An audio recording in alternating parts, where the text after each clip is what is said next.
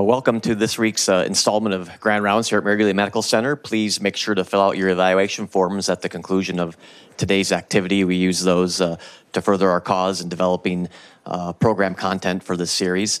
It's my pleasure to welcome a team of folks here today. I think that most people probably are familiar with Dr. Carano, McFarland Endocrinology, Thyra Cox, and Kimberly Case with the diabetic education program here at Mary Greeley Medical Center. They are going to team up and talk about some updates in the treatment of diabetes and also some technology updates as well. So please join me in welcoming Thyra, Kimberly, and Dr. Carano. Thank you. Thank you very much. Can you hear me with this? I never used one of these before. This is really something. Yeah, we have a tag team today. I'll start, and then I'll tag off to Thyra, and then Kimberly, our newest addition, which we think is great for the hospital.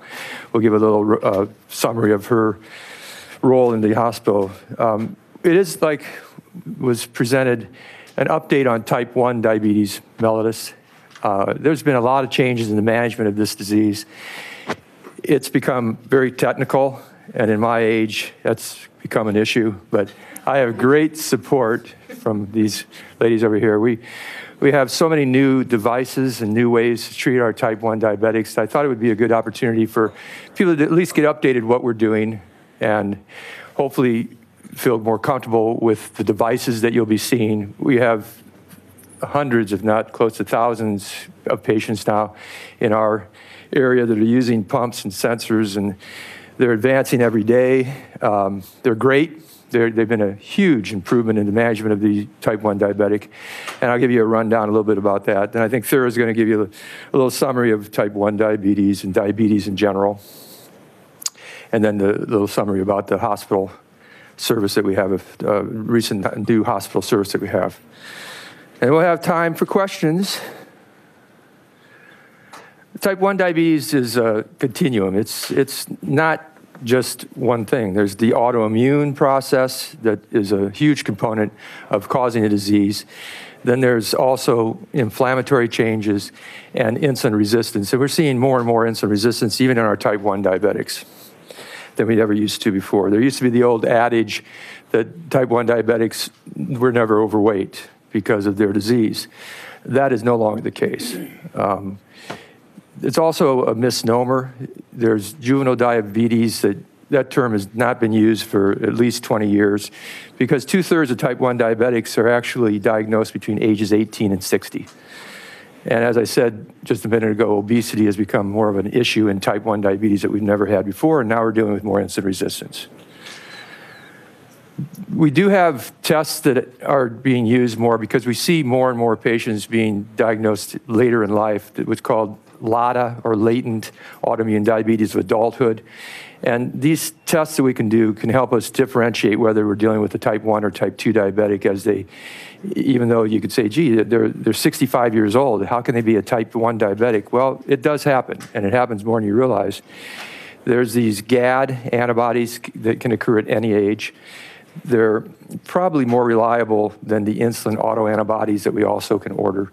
And these tests are used quite frequently in the DPP trial. It's a diabetic prevention program that's been ongoing for years, getting patients that are family members of type 1 diabetics and having them screened for these antibodies to see if they're at risk for developing type 1 diabetes. We can use them too in the clinical status, in the clinical office, when trying to differentiate between type 1 and type 2. But if they're negative, it doesn't necessarily rule out type 1 diabetes. Another test that we're forced to do quite frequently by Medicare, as we have more and more of our Medicare patients using pumps and sensors, is a C-peptide, which is a marker for endogenous insulin. And you have to have a low C-peptide level for Medicare to be a candidate for these devices. We'll talk more about that as I go into my talk.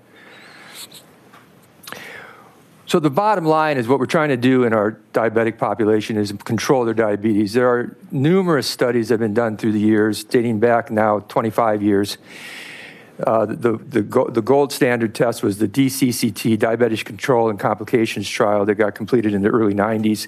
It put patients into two different categories. One was considered conventional treatment, which was subcutaneous injections twice a day, and then intensified, which was multiple daily dosed injections. There weren't too many pumps at that time, but pump patients that were using it were also in the intensified program. And the difference between those that had conventional treatment and intensified treatment with regards to the complications was unbelievable. It was like 75% reduction of complications.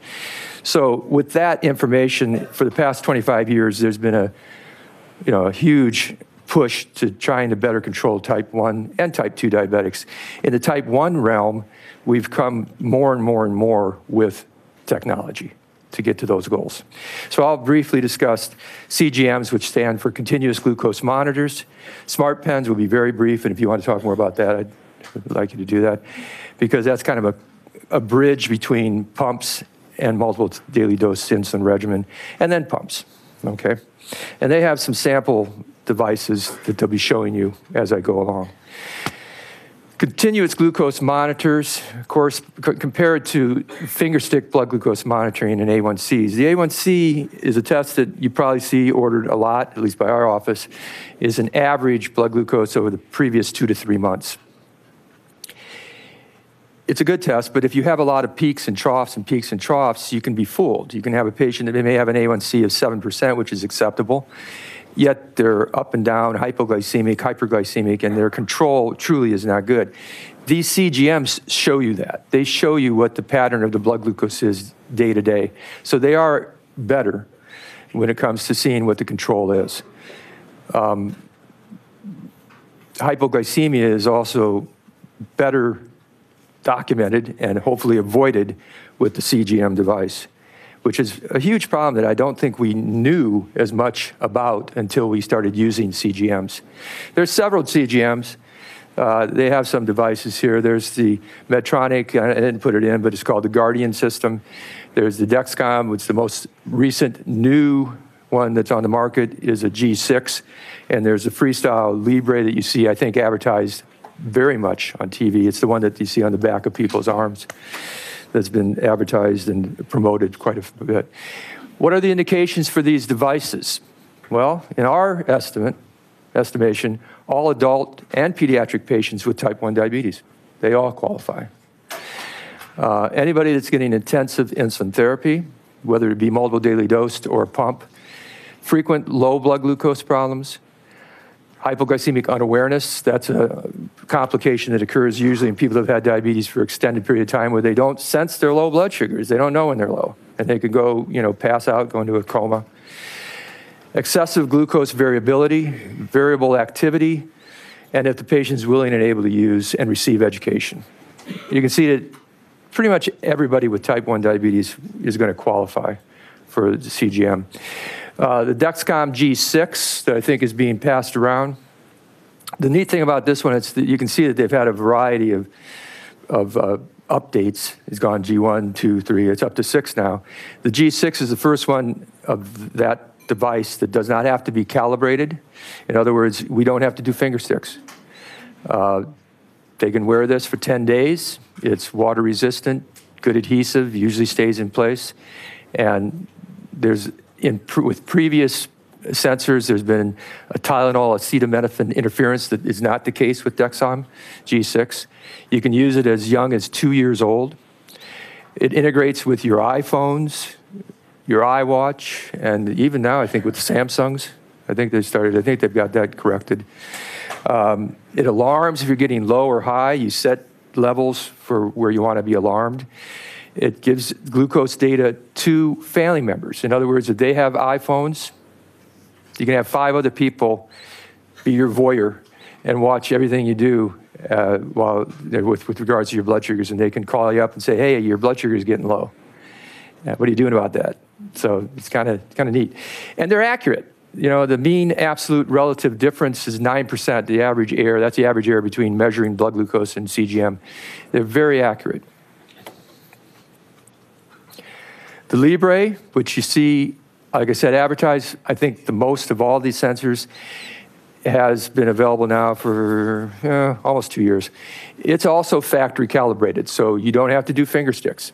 This one lasts up to 14 days, water resistant, easy to use, measures glucose every minute, records the value. Every 15-minute displays for the most recent 8 hours. It can be, you can intermittently scan with it, displays the blood glucose every time you swipe. And it has a very good MIRD also, so it's very accurate. One that I have not personally used, but I think it has a place for some athletes, especially swimmers. I've tried to get a couple of people to use it, but I think because of the cost and the not being covered by their insurance, they never did get it. It's a pill-sized sensor implanted underneath the skin, changed out every 3 months. It's rechargeable, requires at least 2 calibrations though a day. In other words, you got to do a finger stick blood glucose to make sure that it's calibrated and giving you accurate readings. It lasts 3 months, so every 3 months you have to come in and have it changed out. It has alerts, it vibrates, you feel your arm vibrating, and it also can work with iPhones and Android. I think it's a neat kind of designer sensor that's going to be good for some people, especially athletes. Why do we like these things so much? Not only is it good for the patient and good for them to try to get better control, it's good for us when they come into our office. We download, in my office, and I don't know about Dr. Rivas, but probably the two of us, 25 downloads a day of our patients that are on these devices. And my nursing staff, who's back there, does a phenomenal job of getting these things done. It's kind of a pain, but it's worth every minute. The information we get is just so different than when I first practiced medicine. We'd look at 3 blood sugars and say, oh, you're doing great. Now we have hundreds of values to look at and patterns and how they're doing, when we should be making adjustments, where we should be making adjustments. And it's just not based on that A1C. The A1C might be 6.5%, but I still make adjustments because they're having hypoglycemia. And I would have never had that opportunity before without these devices. So what are our targets? Our targets are to try to get the patient in a range between 70 and 180 milligrams per deciliter. And what do we think when we're doing well? It's usually 70% or more of the time they're in that range. 25% or less that they're above that range. And we really want to try to avoid the hypoglycemia, so less than 5% in the hypoglycemic range, which is less than 70. As I told you, these things are great, but in the Medicare population, we have to be very cognizant of who is a candidate. You know, they have very strict criteria, and if you don't follow the criteria, you won't get the device, or they'll take it away from you. The clinical indications for Medicare recipients to have this is hypoglycemia, unawareness, severe excursions. They have to be testing and submit. We have to submit this to Medicare. That they're testing at least 4 times a day. We can download their meters, so there's evidence of that. You can't fudge on that. They have to be giving themselves at least 3 insulin injections or using a pump. Okay? They have to be seen in the clinic every 6 months to review the CGM and the diabetic treatment plan. Otherwise, they'd be taken away. That's for patients' sensors. It is even worse for pumps. Why do we do pumps? Now we're going to go into the pumps, okay? They're convenient. It gives such great flexibility compared to injectable insulin. I mean, just think of it yourself. I mean, we have pens, the old days, vials and syringes, and they carry those things around and have them available for every time you eat or snack. And I can't tell you the number of times patients have said, oh, I forgot my pen because I went out to eat. And so their sugar's 500 after they get home. You know, it's just so convenient, and there's really no excuse for missing a dose when you have a pump. Flexible, allows you to exercise more conveniently and more safely. Eating out, as I just said, traveling, it's just an unbelievably improvement for people traveling, especially internationally. You know, if you delay meals or you have shift work and you're changing, this allows you to change. And the old day, we couldn't do that. We had a lot of problems with hypoglycemia and hyperglycemia in people that had erratic schedules or a lot of travel. It also allows for less hypoglycemia because you have better control and better convenience and better dosing. People feel better when they have better, smoother blood glucose control. There's more precise dosing, and again, it's amazing. You can go down to 1/10 of a unit on the basal rates on some of these devices. So very precise dosing, especially for people that are on very low doses of insulin, and that's the kids usually. It allows you to calculate meal boluses, and it helps with the calculation of the meal boluses. And it allows you, okay, I made a mistake. You can do a correction bolus. Just think in the old days, you'd have to give yourself another shot. Now all you gotta do is push a button, give yourself another bolus if you're under bolus because you didn't give enough. So they're just great devices. And we try to get every type 1 diabetic that comes through our door on a pump and sensor, right? I do. I'm not always successful, but I do. Your A1C is going to change. It's going to get better. In most people, at least 0.2 to 0.4% drop. And those are the ones that are well controlled when they switch over to a pump. We're getting software that helps calculate doses.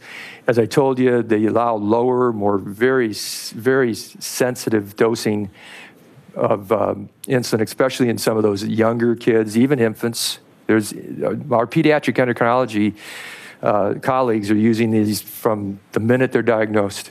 I don't think that I can remember. I mean, I know that their standard of care now is if you're diagnosed with type 1 diabetes as an infant or a child, they want you on a pump right away. They try to get the pump going right away. And I give them credit for that. That's not easy. It's hard for the parents more than the kid, but they do pursue this treatment right away. And they need very low doses of insulin, so these pumps can do that. If you have variable exercise and activity, there's another complication of diabetes called gastroparesis. It's nerve damage to the gut motility, so people don't empty their gut, and they tend to have the food sit there longer. They get nauseated, sometimes vomit. But because they don't have their food go into the small intestine, there can be more of a cause for more of an incidence of hypoglycemia because it's not getting into the jejunum where it needs to be absorbed. This helps allow for some variability of the dosing to try to avoid those hypoglycemic events. People that don't sense low blood sugars, the pumps are great along with the sensor. And then we have the other end of the spectrum where we have patients that are requiring huge doses of insulin, 500 to 1,000 units of insulin a day. And it allows us to use pumps in those patients with this product called regular U500, which is 5 times the concentration of usual insulin. So we're able to put more insulin into the pump, which most of these pumps, the most they hold is 300 units, maybe 450. Okay, so, and even those people with severe insulin resistance, we can use pumps, and we use U500 regular insulin. The newer pumps with the sensors have the suspend feature. The pump suspends when the blood sugar starts to drop. So this has to be a pump that integrates with the sensors. And you guys can talk more about that or show them the devices, but there's a couple of pumps that do that right now, where it's the Medtronic and the T-Slim Tandem that integrate with the different sensors. Once the sugar starts to rise, the pump will go and start back up. Okay, so it's very important, especially for management of and prevention of nocturnal hypoglycemia. So we think that suspend feature has been a huge improvement and advancement in the management of type 1 diabetes. The pumps have basal rates, so these are basically the rates that take the place of the long-acting basal insulins that you know as the Glargine, Lantus, Tresiba, Levemir. Those agents we don't use in pumps. All pump insulin is rapid-acting, usually Lispro or Aspart, which are Humalog and Novolog. Those are the 2 most common insulins. That's the only insulin we use, unless we're using the U500 that I told you about for the insulin-resistant patient. There's a basal rate, then there's the bolus dosing, and the computer in the pump with the sensor can help calculate the dosing of mealtime insulin. variety of different ways we can administer the basal rates as tended. The bolus dosing as described here.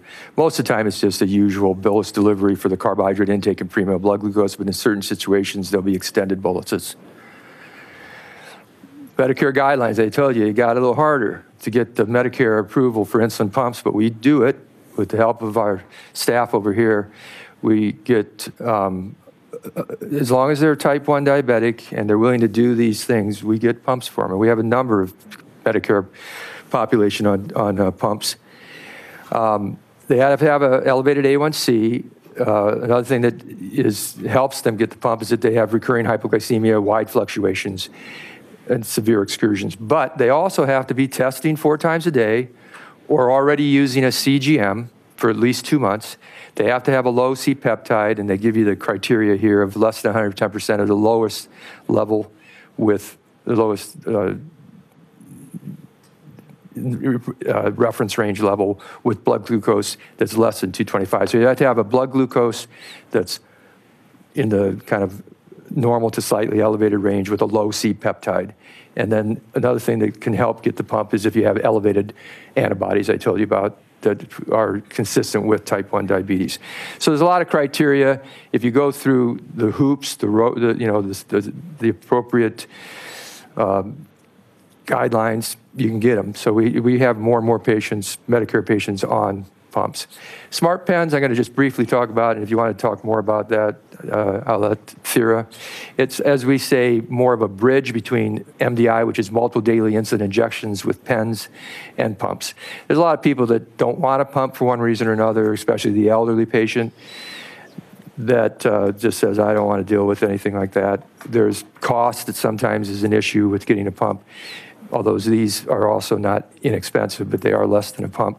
They are an insulin pen basically with a computer, and the information that it can be sent to your smartphone, and basically it helps you with knowing the dosing that you've given, what insulin you have on board, how much insulin to give for your carbohydrate intake. So it's kind of a neat system that integrates with your iPhone and allows you to kind of have a poor man's pump, if you want to call it that, with a smart insulin pen.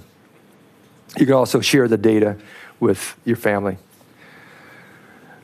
There's the newer insulins that are now available, and I believe just recently got approved for pump use. It's fast-acting aspart, Fiasp. It's faster than the current insulins. It's about 2-fold higher insulin exposure after 30 minutes and about 75% greater action within the first 30 minutes. So it works quicker. So we're seeing, in some cases, it's definitely going to be an improvement. We're still waiting for approval by a number of the insurance carriers because it's fairly new and it's just recently been approved in pumps. But I think we're going to be using more and more of this in our pump patients because it's faster acting for those mealtime boluses that often are difficult to control. Inhaled insulin, you probably heard a lot about this. There's been inhaled insulin on the market for the last 20 years, some type of product. They usually get taken off the market because of side effects or cost. This is the one that's on the market right now. It's inhaled, Afrezza. It's fairly easy to use. It's very helpful in some patients. But again, the reason we aren't using it as much as I'd like to is getting it approved through the insurance. They often deny it because of cost, but it's an ultra-rapid acting insulin. It works very quickly. It peaks in 15 minutes. With this, there seems to be, and we use it for mealtime insulin. It's not, you still have to usually use a basal insulin, but in some individuals that really don't want to take shots, it's an option. It's like one basal insulin shot plus taking the Afrezza at every meal and snack. And there's less weight gain, less hypoglycemia. You can't use it if you got chronic lung disease, and you have to get baseline spirometry and then check it at 6 months and then annually to be sure you're not getting any reduction of the FEV1. But in general, if they have decent lungs, they do very well with this medication. I probably have 5 people on Afrezza, and it's worked very well. Like I said, I'd have more, but there's the cost issue. Sometimes they'll get a cough and sore throat, but in general, it's very well tolerated. That's another new thing in diabetes that is great. We're coming more and more toward what we call the closed loop system or artificial external pancreas. That's using the CGM with pumps. Now, we already have that, like I told you, and they have the basal the basal IQ, which basically suspends the insulin if you're getting low and then starts back up when it starts to come back up. We have the control IQ and the auto mode, which are, these are different names for the one that tries to bring the high levels down. But we don't have the whole loop yet. That's going to be when the FDA finally approves these algorithms that have been developed by the pump companies that calculate mealtime boluses also. So not only will they be adjusting the basal rates for lows and highs, but they'll also be adjusting the mealtime boluses based on what the computer is told the carbohydrate intake is going to be and what the where the blood sugars are with the sensor, and it will bolus the amount of insulin that's felt to be appropriate based on insulin to carbohydrate ratios, correction factors. It's basically going to be as close as we get for a while to an artificial external pancreas, and I say it's going to be here, for what I hear, in the next year or two. The other area that gets limited time spent on, and this is the last part of my talk, so I'll give you more time, is hypoglycemia. We never took good care of it for years, but I think that we have some new products that allow us to be more aggressive, and I really hope you talk to your patients when you see them about hypoglycemic management.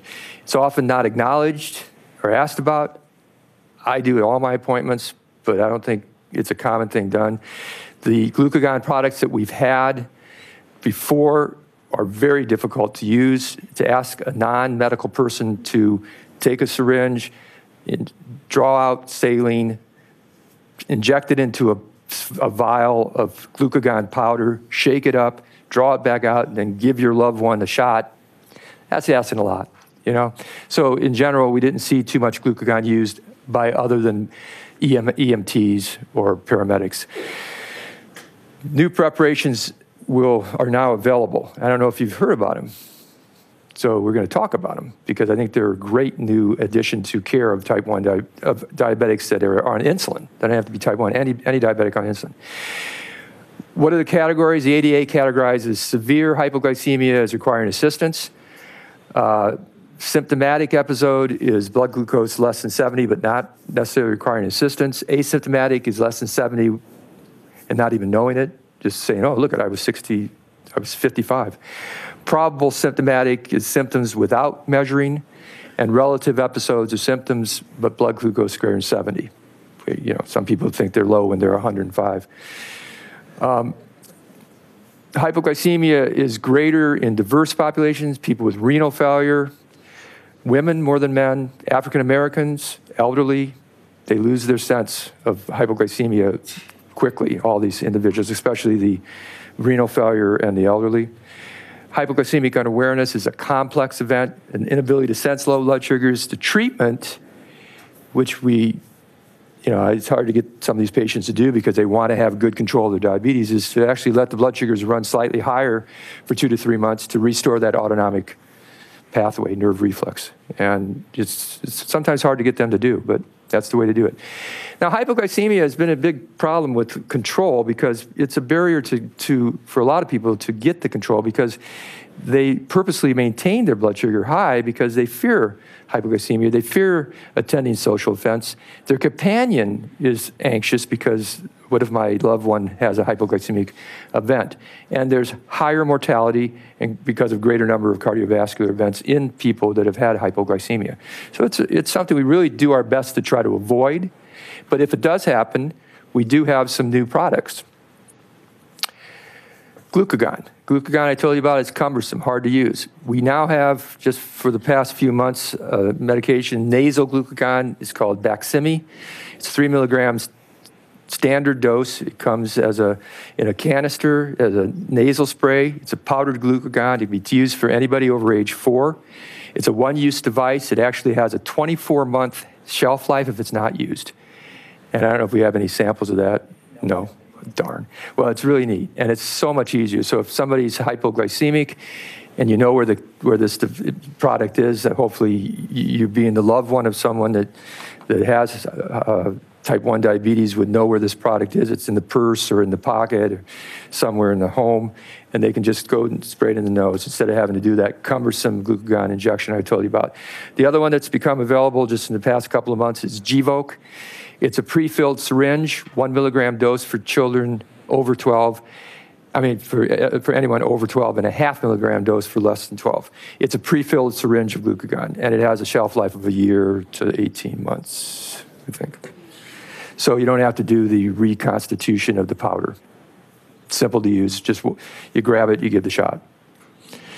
There are some other products that are used in type 1s, but are not FDA approved. Pramlintine or Amlin, it helps lower the post-meal blood glucoses. Alpha-glucosidase inhibitors have been used. GLP-1s, some of the, metformin, some of the SGLT, the sodium glucose transport inhibitors. They're all do help lower the blood sugars, but there are added side effects and concerns, so none of them are approved by the FDA. In certain situations, usually in the very obese, insulin-resistant patient, we do use some of these products, but I leave that to the endocrinologist. But just to let you know, there are some other products you may see on the list in type 1s that are being used. A lot of research, a lot of prevention studies going on, early reversal studies. It's an exciting time in type 1 diabetes, and I'll give the floor to Thyra and Kimberly so they can give you a little more about that. Thank you.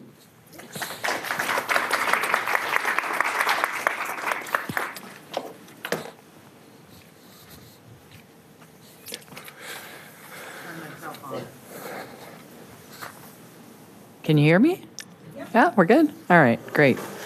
All right, well, I'm Thyra Cox, and I'm the supervisor of the Diabetes and Nutrition Education Department. I have a fascinating job. It's interesting every day. And if you ever want to read good research, look into diabetes research because it is fascinating, the things that they're learning. So just a couple things from Dr. Carano's talk. The Smart Pens, those are new. They came out this summer, I believe, and we're just starting to see some patients that we're putting onto the Smart Pens, primarily people who would really benefit from being on a pump, but they do not have the ability to manipulate and manage an insulin pump. So this is kind of like the best thing we can do for them is to use the pens. And we've only got a couple patients so far on them, so I can't really talk about too much about what it's like for patients, but we do have people very interested in it. So I think time will tell how much use we get of those devices. So we'll keep you posted on that. And then I wanted to just show you guys a couple things. So I passed around the Libre Swipe CGM. This is the Dexcom receiver. So for someone who doesn't use a cell phone, like some of our elderly patients, they don't have smartphones. That's just too much for them. So they can just get a basic little receiver like this that they can utilize, and it'll alarm if they're low or if they're going high, things like that. So there are alternatives to that. And then the Omnipod little what do they call that, Kimberly? The way they run their pump. They have a special name for it, but anyway, what's it called? Personal Data Manager. Right, PDM, there you go. I don't train on that one, so I don't know the name of that particular one, but the one I passed around is their new one. This is their old one. So you can see, if you got to hold the new one, this baby's pretty clunky and chunky and not very easy to put in your pocket or wherever you store it. So their new version is this one that I passed around for you guys to see. And it is it will then become their platform to run their suspension of insulin and eventually probably their hybrid, not their closed loop, but at least their first step towards that. And that's where they're going. They're just a little bit behind the curve on that. But for people who wear a pod, it is considered an Omnipod pump is tubeless. So the other pumps we sent around, you're connected to where you insert into your body with a tube that runs then to your device like this. When you wear an Omnipod, all you do is have this stuck on your body. It's filled with the insulin, and then you run it with that little device. So there's lots of people who really don't like the tubes, so they are very excited to have the option to be able to use a pod instead. And we do have a good number of athletes that we've put these on, and they've been, I mean, a lot of them are high-performing athletes, and they do amazingly well. It's much easier for them to use something like this versus the tubing and all those types of things. So a good option for them. And then this is the tandem pump. I didn't send this around, but this is more, there's your tube, you can see. And again, this little pump is nice and small. It's so easy to use. It's just a touch screen. It's like a cell phone. People get onto this and do really, really well with this. And then the oldest one I sent around, which was the Medtronic pump. So believe it or not, that pump came out 3 years ago, I think, 3, 4, something like that. And it was like revolutionary in its time. And now here we are in 2020, and nobody wants that pump. It's still a really good pump, and some people, their insurance dictates they have to have that pump, but most people want the tandem pump now or the Omnipod because they're getting smaller and smaller, much easier to use. The programming and all those things are easy. Plus, the tandem and the Omnipod pump go with the Dexcom G6. So that Dexcom G6 sensor, we have people who have had diabetes, type 1 diabetes, for over 50 years. It's the first time in their whole life since they were diagnosed that they don't have to poke their finger. And that is, obviously, consumers want that because that changes their lives. And they're very happy with the results of that. So it's a fascinating field, like I said, and it's super fun to be part of that. So I'll put all my toys away. Find my little, okay. Sorry. Oops, I'm going the wrong way, aren't I? Okay, so I'm going to just briefly talk about some data for you guys, just to let you know that our department won't be going out of business anytime soon. That's primarily what I thought I'd just share with you. So this is from the Healthy People 2020 study that was done. And basically, they looked back to 2005, 2008, and looked at the rate of obesity among adults age 20 and older.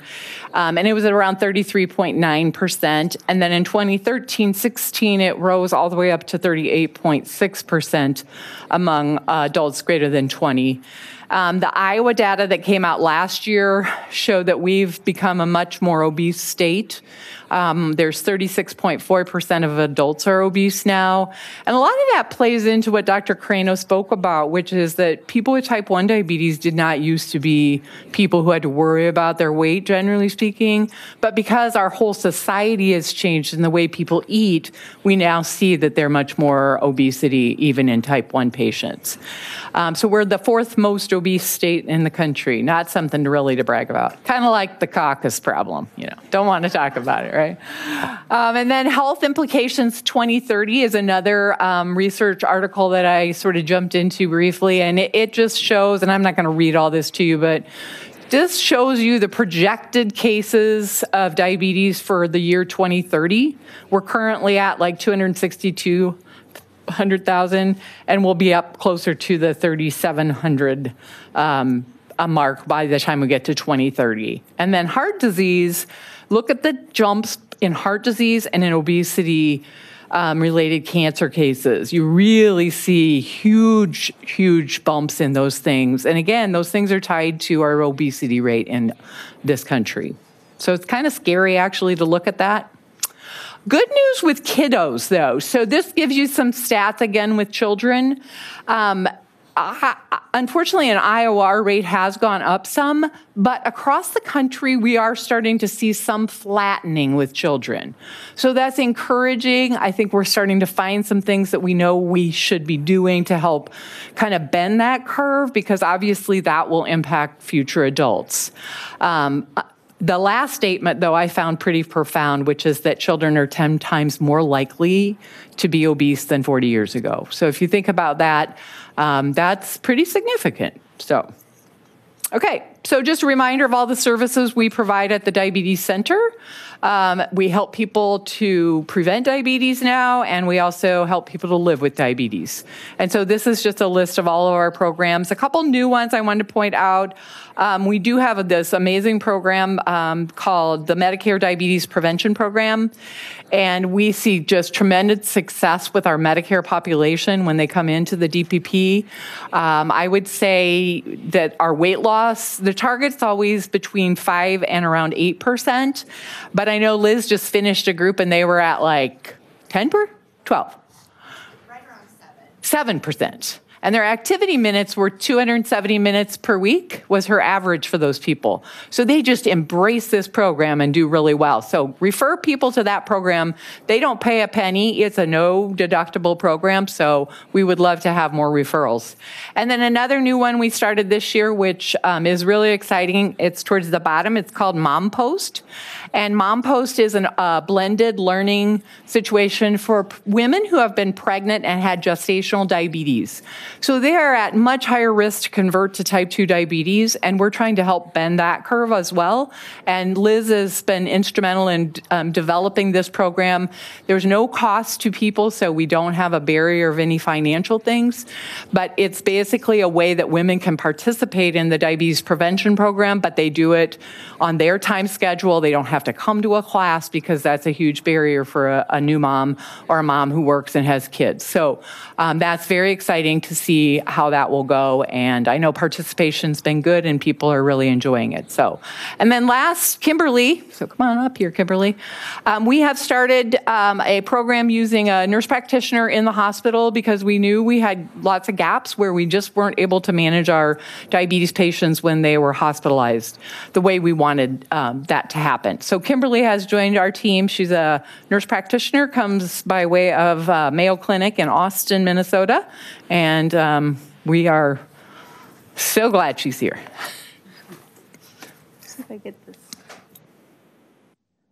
Yep, I should be going the right direction. You guys can all hear me okay?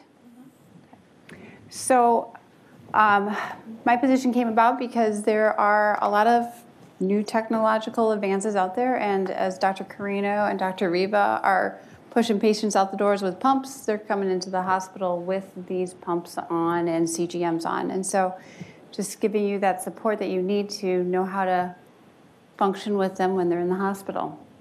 My main goal is to improve the outcome of these individuals with diabetes. So obviously when they come in, if they have diabetes, their risk for things like infection, longer hospital stays, complications and readmissions are higher. My support to you as nursing staff and other staff here in the hospital is to help you manage these pumps and CGMs. So if you see somebody come in with one, please give me a call. And I wanted to take off of that too. When they do come in, mentioned some of these pumps have what's called auto mode.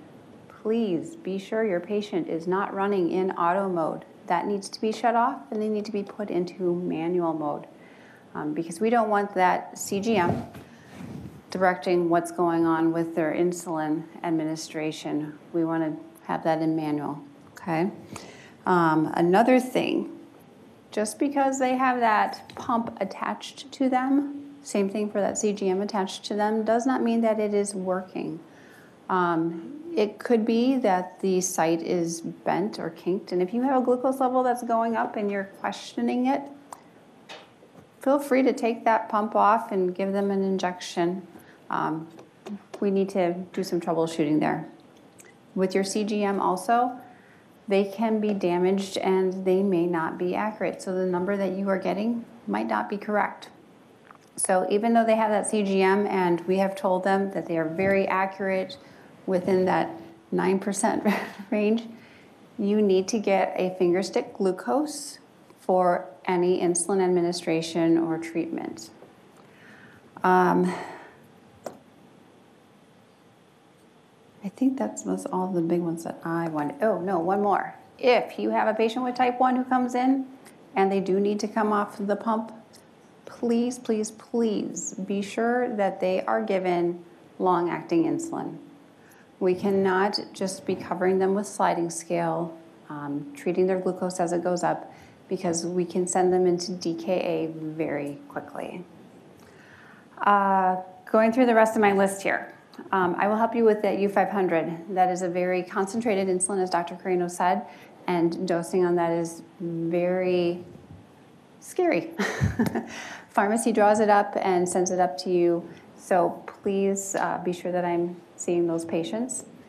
If you have patients that are having high blood sugars, and whether it's because of surgery, infection, whether they're on TPN, tube feedings, feel free to have referrals sent to me. I will gladly help see where we can put insulin, whether it's in the bag or timing it with their tube feedings so that we can get better glucose control. And then as far as hypoglycemia, MPO status, different procedures, again, give me a call. I will see what I can do to help get things where they need to go.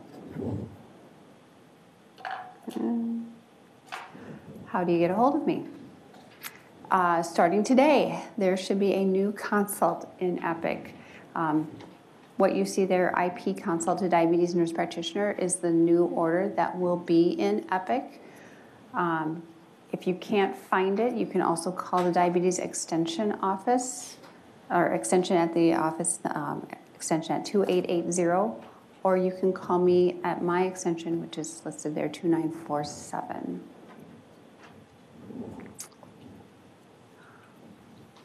Questions for myself, Dr. Carano, or Thyra? I have a question for Thyra. So for our Hispanic-speaking population, do you guys have any group classes or anything like that for nutrition where Beatrice or Celia could come and translate for multiple people at one time?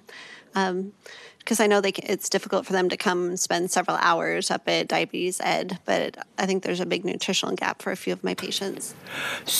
So currently what we do primarily is use the language line, and we can utilize that to have that conversation with them, or to use the mobile device we have at Mary Greeley that allows for a conversation to occur.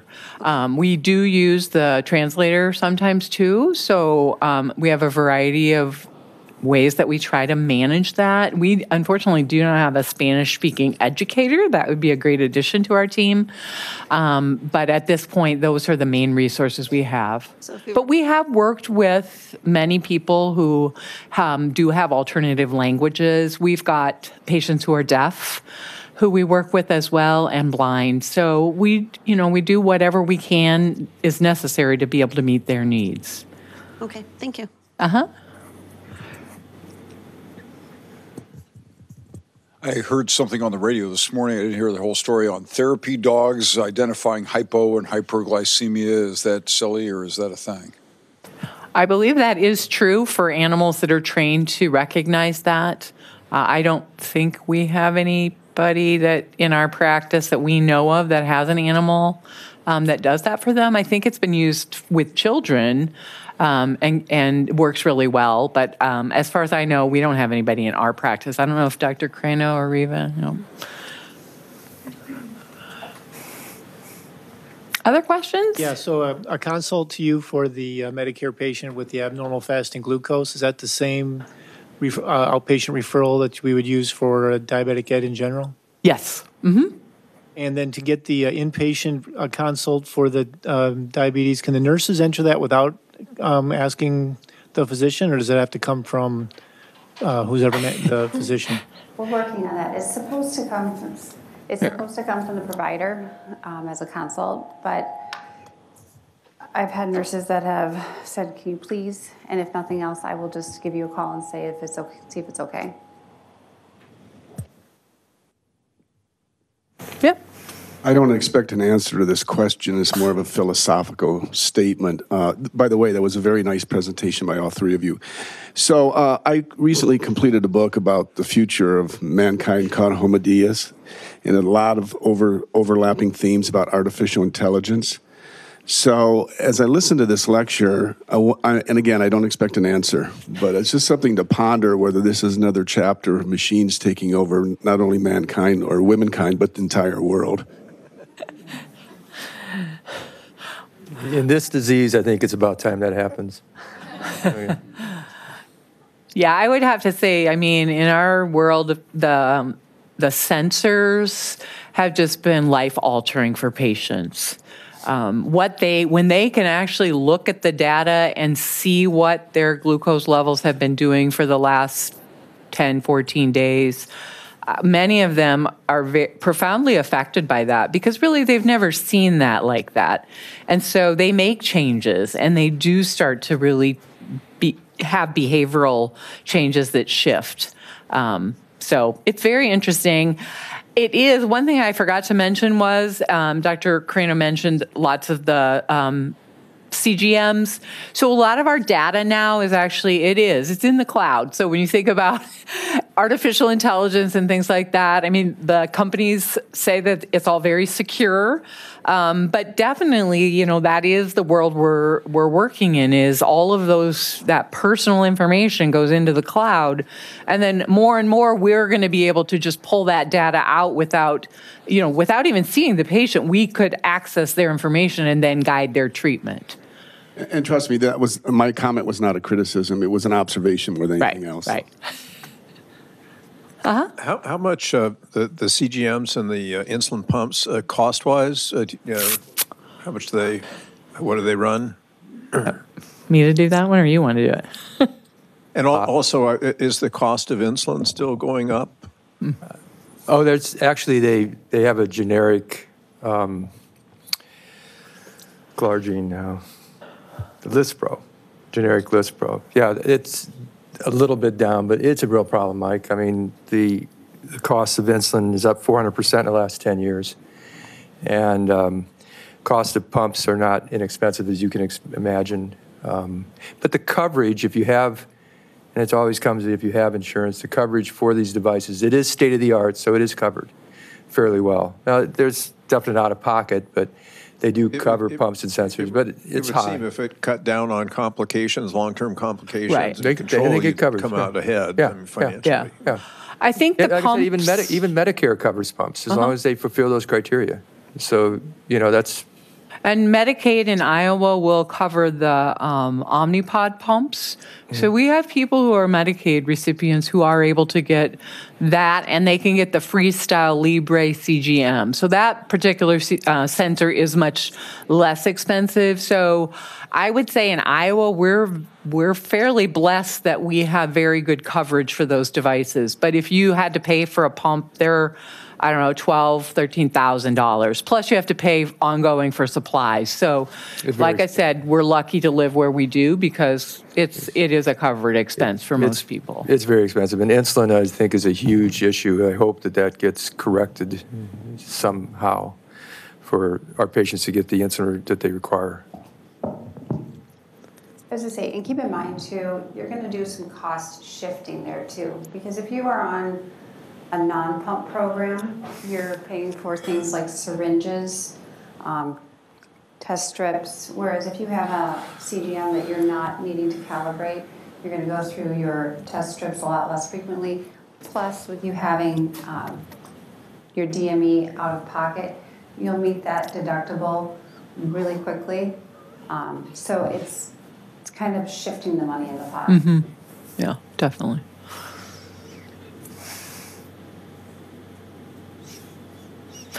Thank you for coming.